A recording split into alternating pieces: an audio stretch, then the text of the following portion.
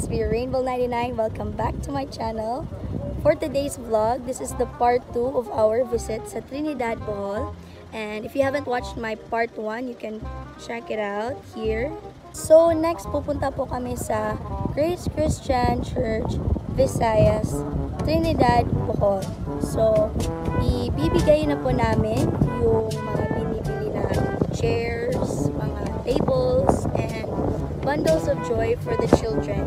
So, last November 14, nagaganap po yung grand live stream ko for a cause, and pupunta po kami sa beneficiary, which is the church and the children's ministry. So, I'm very excited, guys. Samahan niyo ako. Let's go. My gosh.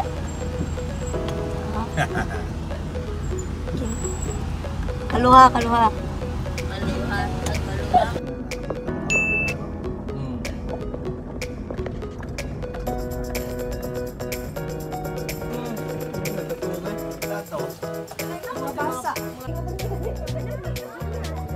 Yay, we're finally here. Nandito na po kami sa Grace Christian Church, Trinidad, Bohol. Cute-cute na mga kids. So maya-maya guys, mag-distribute po tayo ng mga bundles of joy. Oh. Si pangalan niya, ate? Wow. I've been here. I hot them.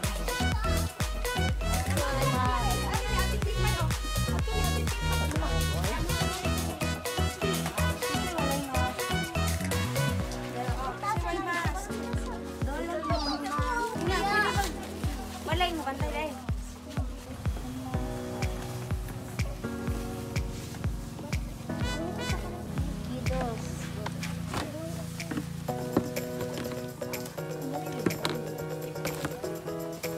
Dati guys, dito po sila nagba-Bible study. So I remember po mga 3 years ago nung bumisita kami dito sa Trinidad.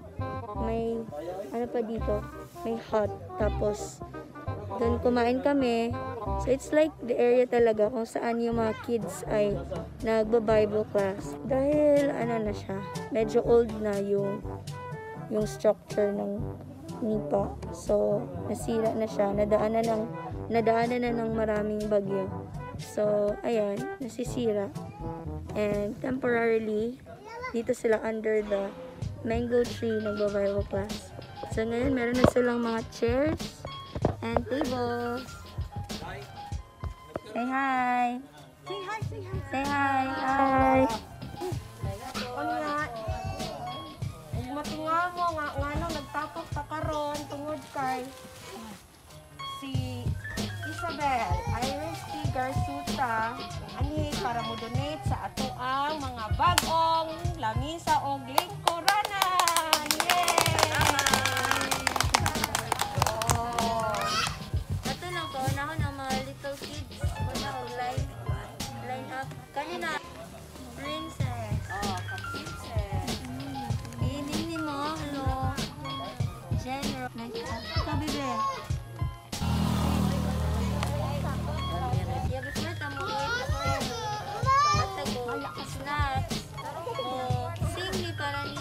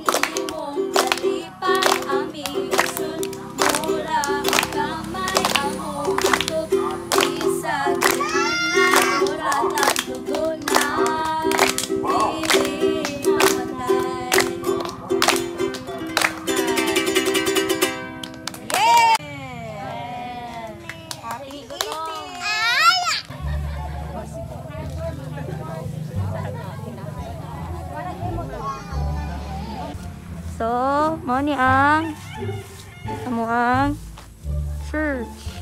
Grace Christian Church, Trinidad, Bohol. Welcome guests and visitors.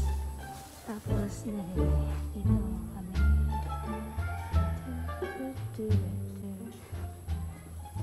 Pero yung planned na construction, auntie, dito sa likod. Come on, let's see. Yeah. Let's proceed here.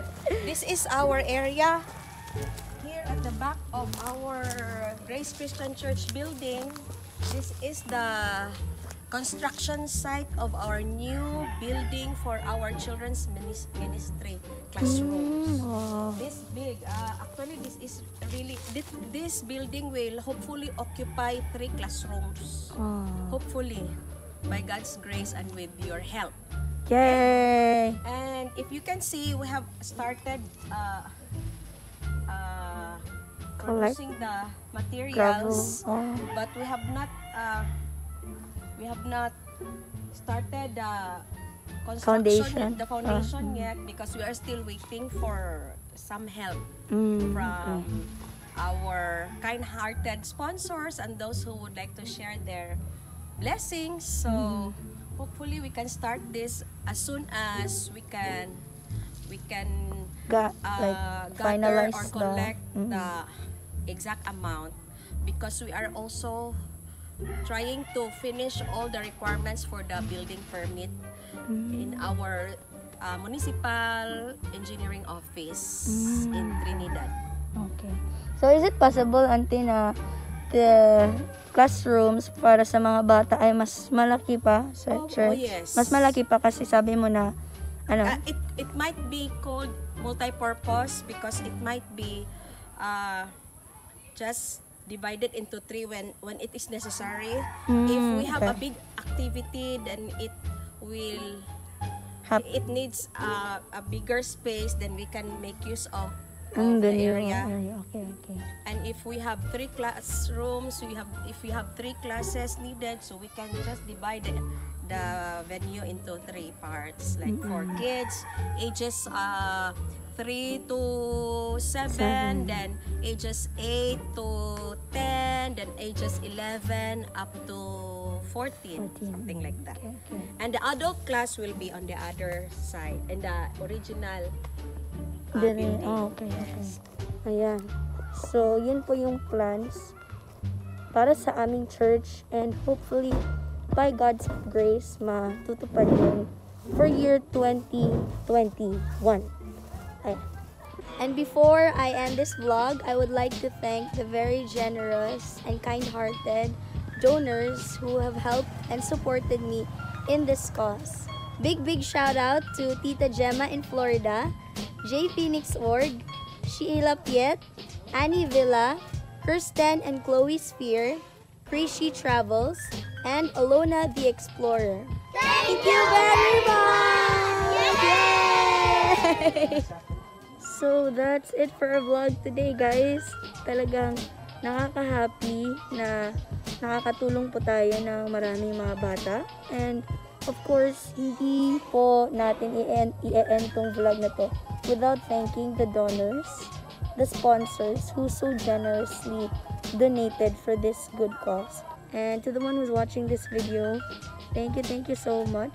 And don't forget to like, comment, subscribe, and see you in my next vlog. Bye!